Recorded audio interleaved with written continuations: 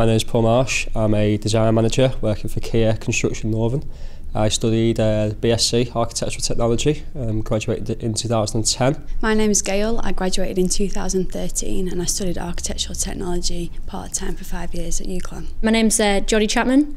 I did Architectural Technology graduated in 2012 and I'm working as an Architectural Technologist at Falkner Browns in Newcastle. Hi, my name's Mike Hartley and I studied Architectural Technology here as well. It's been really interesting coming back into uni.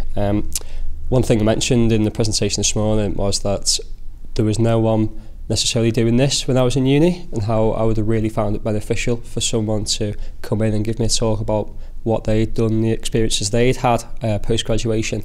And then just sort of in between, I thought there was a £1 million dementia care centre. One of the main advantages of the course I found was its flexibility. I did the course 2 years full-time, 1 year out in industry, and then returned back for 2 years part-time, and that was keeping the job that I had in the year out. Now, that was a really massive positive point to make about the course, in the fact that I came back to my final year having that industry knowledge.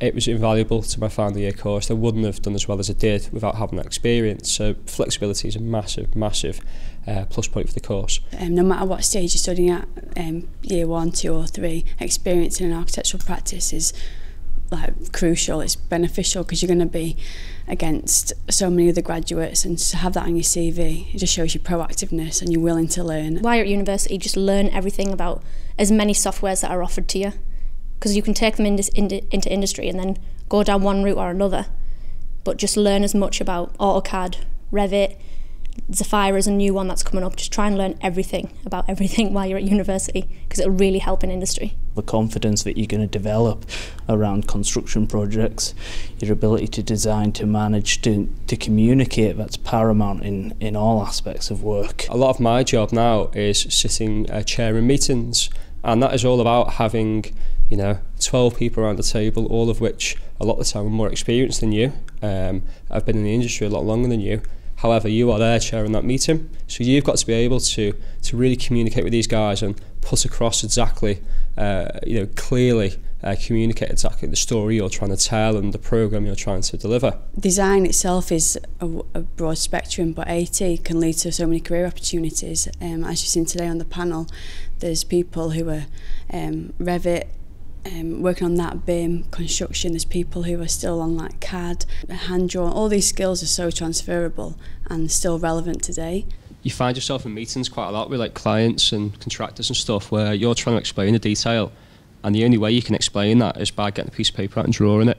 And you might find yourself on site having to, with a load of people standing there, a piece of plasterboard in front of you or something that you're drawing on upside down.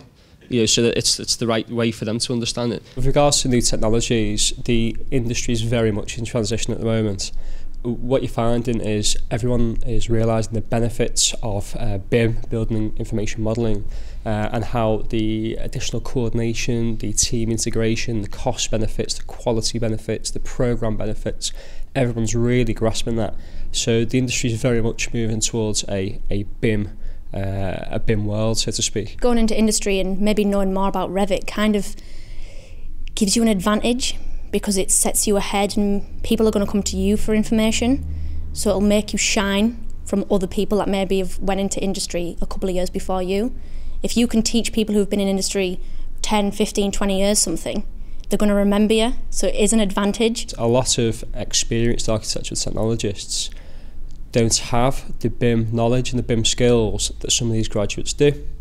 So these graduates they've almost hit the ground running, in the fact that they've found a bit of a niche market, in that some of them are actually teaching the older experienced technologists how to use these programs, and it's really important. It's a really good selling point.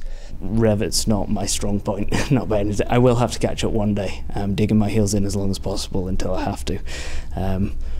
But certainly, I mean, if you got a 21-year-old student fresh out of university who came in who knew more about Revit than I did, then I would be open to learning from them, just because you work with Fortes, whilst I can help teach with certain elements and work with and impart my knowledge on people. It's got to work both ways, really. I remember it being a really fun course and just learning while you're having fun. The lecturers are really kind of impersonal, but they're still strict, so it does help. And I just remember them teaching me even the small stuff. I mentioned it earlier about like line weights and stuff like that. You do need to remember it, and that if you need to take something with them to be able to learn something, so make sure you always have information to take to the lecturers to get something back. Just always keep working and always get crit. That's what I remember that from my experience at university. One of the key aspects I've found in my job is that if you're asked to deliver a certain task, to detail a certain part of a building, you can sit there and look at it, and if you're not sure what you're doing, if you go and ask someone with a blank piece of paper, their first response to you will be, well, have you had a go? You know, have you done your research? Have you tried? And your answer needs to be yes. You need to be approaching people with details. It's nothing worse than going with a blank piece of paper and not having had a go. So one of the things we covered it earlier, and something that's really for the students to understand, is they've got to put something in front of someone, and it comes down to the seminars and the studio sessions they have at the moment. They need to bring their work, because without having anything down on paper, there's nothing for you to comment on. So I think that's a really key point for them. I graduated and I went straight into architectural technology, but I know people who I've worked in that have went straight to working for people who do the slabs and the concrete work, being the CAD technician for that, or people who went into master planning for shopping centres and are doing something like that. You literally don't have to look straight away for architectural technology jobs. You can go into being a design manager if you wanted to, or working for a structural engineering company as a CAD technician. All the information that you're going to get from all these different companies is going to help you in the long run. All of the knowledge is here for the taking. All they have to do is take it. It really is that simple, and I can't emphasise enough how fantastic at this Anne and Ben and Matt are. They're just, genuinely fantastic people to work with. You do an architectural technology course, it doesn't necessarily mean you're going to be an architectural technologist for the rest of your career. One of the key aspects to remember is transferable skills.